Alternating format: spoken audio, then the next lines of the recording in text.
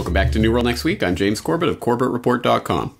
And I'm James Evan Pilato of MediaMonarchy.com. Register your real identity or get off the internet.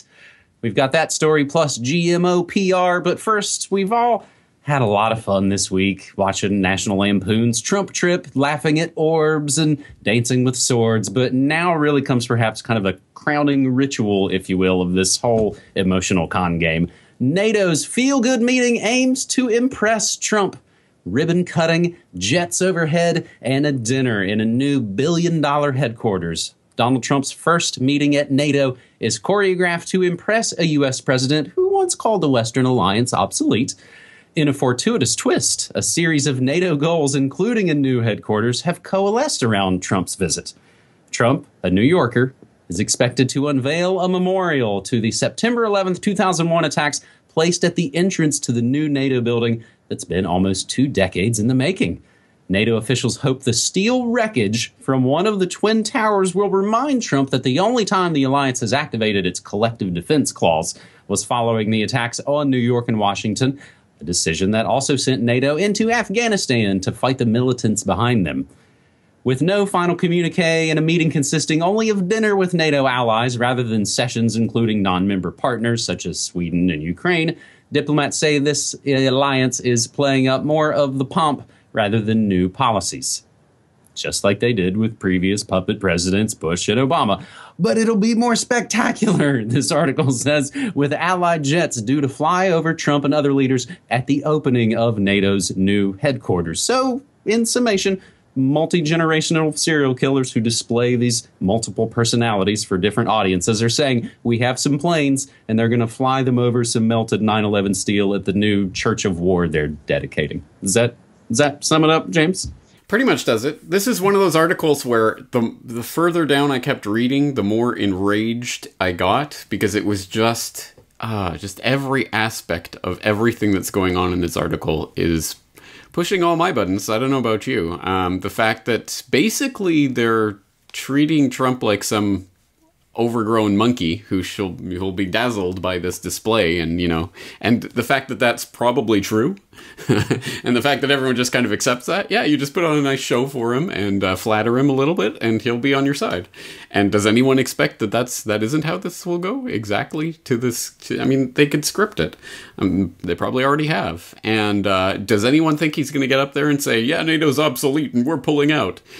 No, he's not going to say that. He's going to say, NATO is a strong and valuable ally of the U.S. and we need it on our side and blah, blah, blah. So, business as usual in that regard. And then you get to the fact that, yeah, they're getting a new HQ and expanding into Montenegro. Yay, because the North Atlantic Treaty Organization keeps expanding further and further and further around the world and closer and closer and closer to Russia.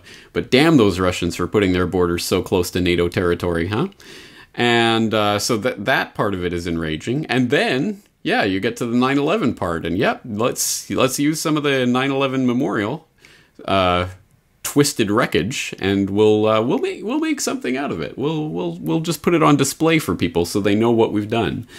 And let's not forget NATO's key role in what happened with 9/11. And, of course, the fact that the first and only time NATO ever invoked their, Article 5 Collective Self-Defense Treaty was on the back of 9/11. And that was, of course, because 9/11 was an attack by Afghanistan on the United States? Well, no, but okay, bin Laden was in Afghanistan. They were sheltering bin Laden, right? And we all know it was bin Laden because, because of that closed-door secret testimony that they gave to NATO. Hey guys, trust us, it was bin Laden.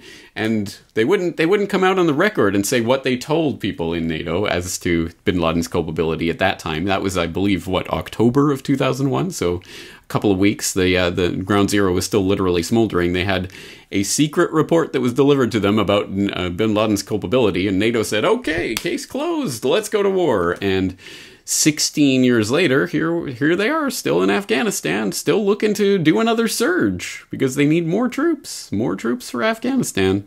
The never-ending war. And NATO has been an extremely integral part of all of this and of the entire war of terror that has been waged for the last couple of decades. And Trump is going to give his big seal of approval to it. So business as usual, 100% under the new boss, same as the old boss. Business as usual, mission accomplished. And don't forget, now the, massive opium explosion, way more than there ever was pre 9/11, which also I think ties into all of this.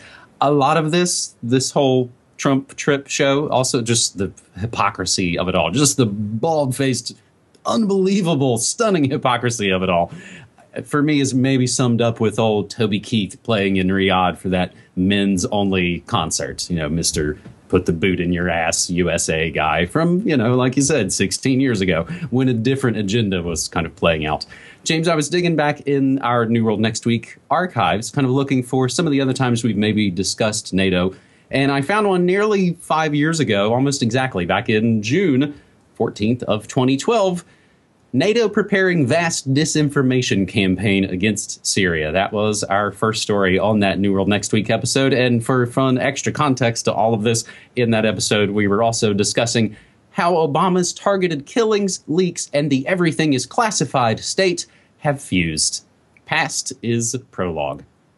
As we move to our second story this week on New World Next Week, episode 311, for May 25th, 2017, China pushes public to accept GMO as the Syngenta takeover nears. This, we went from Reuters, now we'll go to Bloomberg. China will carry out a nationwide poll next month to test the public's acceptance of genetically modified food, a technology the government says would boost yields and sustainable agriculture in a country that's seen consumption soar.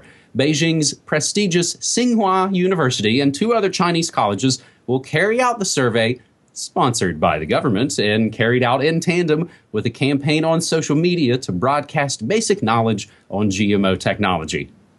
Like a 2012 trial of so-called golden rice that caused a public storm after reports that the rice was fed to children without the parents being aware that it was genetically modified. That's all that's wrong with the golden rice scheme, according to this Bloomberg article. But I think then it kind of gets to the kernel of truth, if you will. Syngenta, which produces genetically modified seeds for corn, is gearing up for rapid expansion in the country after shareholders accepted a $43 billion offer for the Swiss agribusiness by China National Chemical Corporation.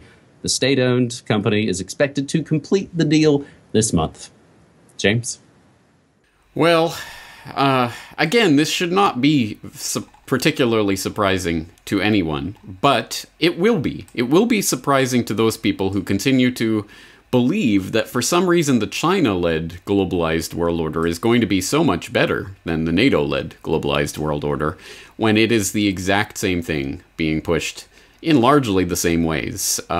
In this case, people are going to say, well, look, at least they're polling the public about GMOs before they, foist it on them. But no, if you read into it, no, they're preparing a giant PR campaign to indoctrinate the Chinese public to go along with it. And they're partnering up with Syngenta and all of these, global seed corporations that have largely monopolized the seeds of the entire planet, and they're going to go along with the GMO agenda. It's just the process. What's the best way to get the Chinese people on board with this? How can we indoctrinate them properly? So it will be interesting and disappointing, I'm sure, to see the reaction of certain people, including a certain someone who will remain nameless, who's written extremely great work and done an extremely great book on GMOs and the threat of GMOs, but is now a big China, rah, rah, rah kind of guy who will probably not say anything at all about China's adoption and embracing of GMO foods. But, and I expect that to be par for the course for the people who are putting their head in the sand and believing that somehow China is going to be different in all of this. No, it is a world order, a new world order, and the only question is how to get the Chinese public best on board with this as they move into their globalization 2.0 that we were talking about the other week. That's right. Well, again, of course, everything that we talk about will always be included down in the show notes. And as a little bit of related background on the aforementioned golden rice, how about this one? GMO golden rice trial fail. stunted plants, and reduced grain yields. So the very things that they say they're going for with this GM technologies have been shown in some tests. And actually, this article from The Ecologist is about a survey of all kinds of... It's a summation of all the surveys that show how the golden rice trials failed. So finally, on this New World Next Week episode, hey, one good China story deserves another, right? As we go from the PR push for GMO to registering for the internet, as we've kind of feared was coming all along the way. China's leading search engine to require real name registration for its services, this via ECNS, aka China News.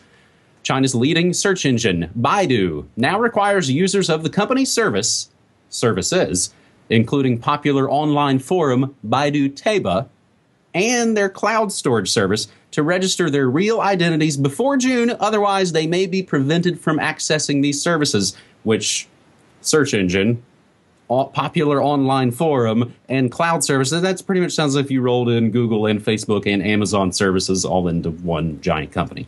Baidu said in a statement that the requirement was in accordance with China's cyberspace law, which stipulates that an internet operator should require its users to provide real identities before publishing content and using instant messaging. The law will take effect on June 1st.